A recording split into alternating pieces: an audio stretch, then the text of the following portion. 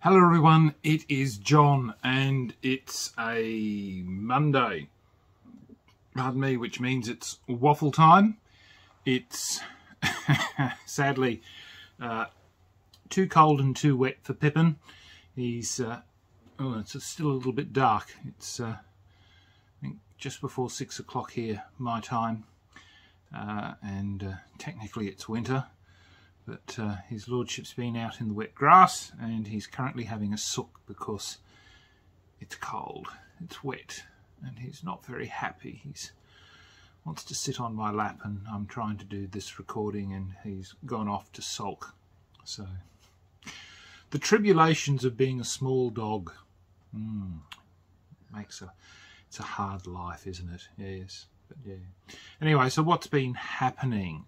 Honestly, I've had a drought for games. I've had one game, I think, since last I spoke, and that's with my good friend Simon, who runs a monthly game of Imperial Assault, which has been doing quite well. So there's how many of us are there? There's 1, 2, 3, 4 adults and 2 children participating in that event.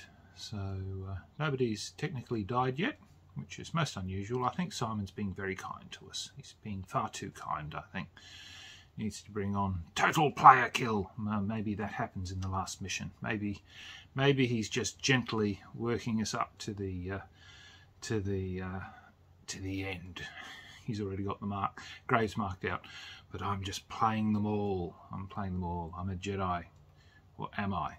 Am I really secretly a Sith Lord in the making? I'm always a Sith Lord. Yes, but anyway, it's a lot of fun actually. I really do like Imperial Assault, but I just wish that the game wasn't sadly as expensive as it was. Yeah, so apart from that, I guess there were a lot of opportunities in the making for games during the week, but sadly things kept cropping up and weren't able to get to them. But you know, that's what life is. Life is full of things that happen, and you know, we don't always get to them, but other times do become available. They get there eventually. So, problems that you just sometimes feel that you get left out and you feel very lonely. But anyway, that's just the way things are. So, what's been happening? Well, I guess this little bit of a vlog today is just having a look at things that have been floating around on social media that have got my goat. Yes, I've got a whole yard of goats. Yes, and as you can tell from being an old man, I like to express my opinions these days because I'm too old to really give a hoot about whether or not anybody agrees with my opinion. So I was looking on one of the sites and they were talking about classic games. Classic games that are only like somewhere between 5 and 10 years old. Yeah. So that got me thinking, what's the definition of a classic? I had to go look that one up. And once again, I had to go search through the internet. So again, the internet does not always contain everything that is truthful or factual. So I'm going on what I believe was the best source for the information that I could find. And it says here, a classic is an outstanding example of a particular style, something of lasting worth or with a timeless quality, of the first or highest quality or rank, something that exemplifies its class. Well, considering board games and how quickly games fall in and out of favour, and how our self-appointed board game elite decide what is and isn't something that is, shall we say, well, dare I say, a classic? Or groundbreaking? What may be groundbreaking today may be yesterday's oh, goodness knows what. Yesterday's oatmeal, perhaps. But it's interesting because it's, you know, I was looking here where it says, with classic, it's judged over a period of time to be the highest quality and outstanding of its kind. And they give here as an example a classic novel. So you might look at a classic novel might be, for instance, say, Dickens. Dickens is, you know, quite a few centuries old now. So that, I would say, is certainly a classic novel. Yet, you may find that, say, a novel like To Kill a Mockingbird is a classic novel, and that's fairly recent, although it's quite a few decades old. But it's decades old. It's not like a book that was written, say, yesterday and saying, this is a classic novel. So I guess to look at our board games and say this is a classic board game, and to say that it's only been out for 5 years or something, yeah, I don't know. The board games, because there's so many of them coming out so quickly, so fast, the way that one can look at what is a classic game. See, you know, classic board game, I suppose Monopoly. I know a lot of people don't like it. I don't have a problem playing it. It's, you know, Monopoly would have to be classified as a classic game. Whether or not people define it as a good game is neither here nor there, but it's something that has been around for a long, long time. You know, it's a particular style. But yeah, it's interesting. So for people to sort of define what is a classic is really down to a personal taste. And it's an interesting way to look at things. So I think when somebody puts up classic top 10 or a classic whatever, it is really them saying, this is my classic list. Because really, there are none. There's no definitive classic list. Because it's all subjective. That's all it is, personal taste. So there. But yeah, so what else has gotten my goat over the last week? Oh dear. Sorry, this weather. Oh God, I saw some rampage about bloody alcohol, and all I will say on this is that people are individuals, and people have a right to say yes or no as to whether or not they wish to consume it. So stop being victims and take responsibility for your own life.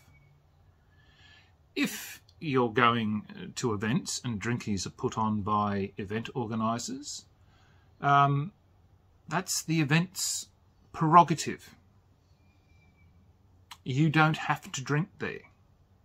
And to malign an event organiser or whoever for having put on drinkies to be made available,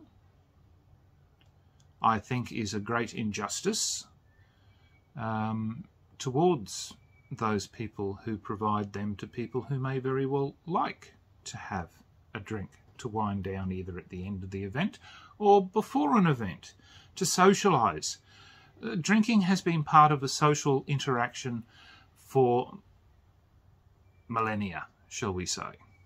So I think for, I guess, the moral elite to start deciding to preach, I think is hypocrisy at the best. So I'd suggest that people take control of their own lives and decide, you know, if they want to drink, and that's really up to them. Nobody else has control of their lives. And again, for events or people or or publishers or whoever else who do put on these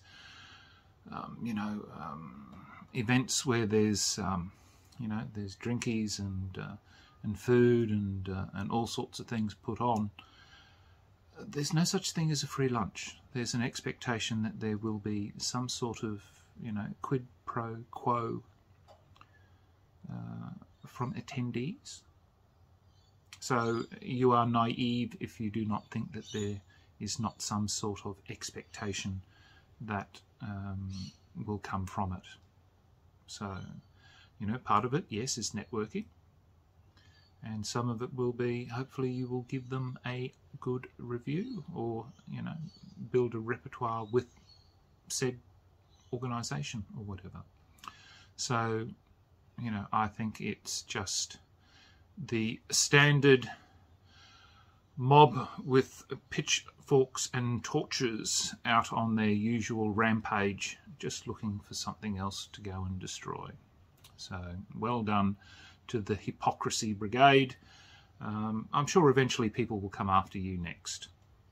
So what else is there that I guess the last thing that I'm going to get on my high horse about was, I noticed that somebody posted a picture on on one of the sites.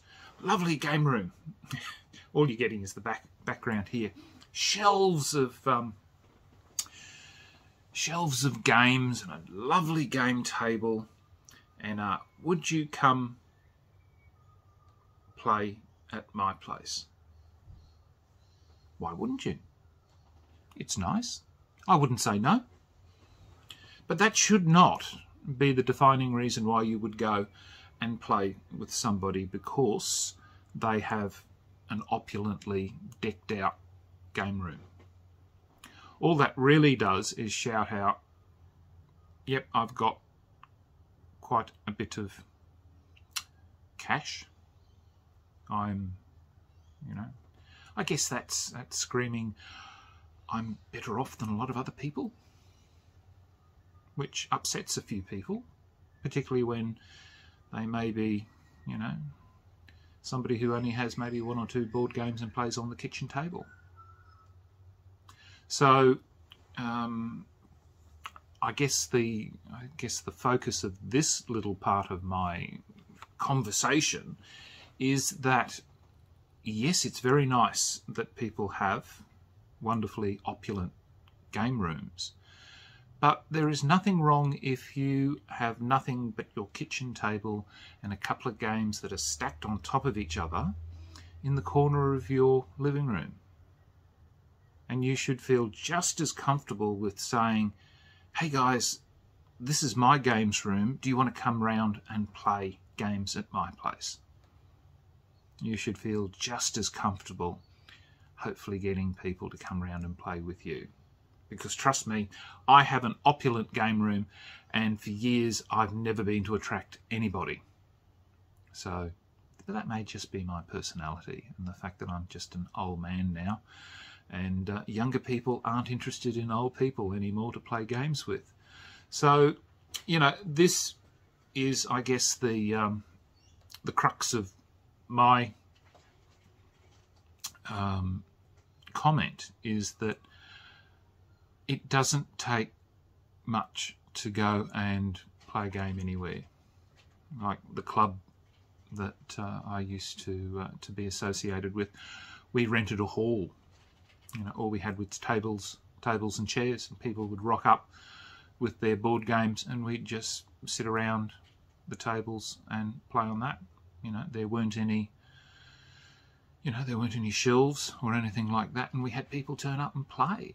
So it's, you know, that's gaming, and playing games is all about meeting people and sitting down and playing games in a place that you feel comfortable playing at. And that's the primary focus, I guess, these days, is somewhere that's comfortable.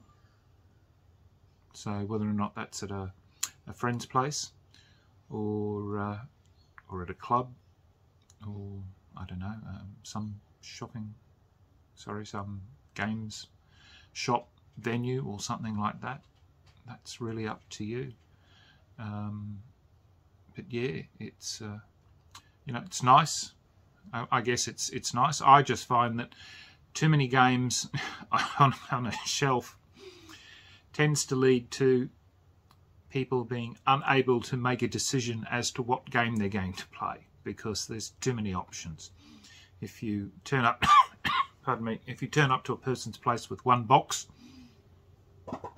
guess what? That's the game you're going to play. But yeah. So I think that has covered all the things that I guess that I wanted to cover for today, with those, I guess, those things that have gotten my goat. Yeah, so that's it. Pippin, I think, and I will go for a wander. This morning. He was out truffle hunting. Well, it's not truffles hunting. It's him poking his nose under the smelly plants in the retirement village opposite me. So he enjoys his little walk.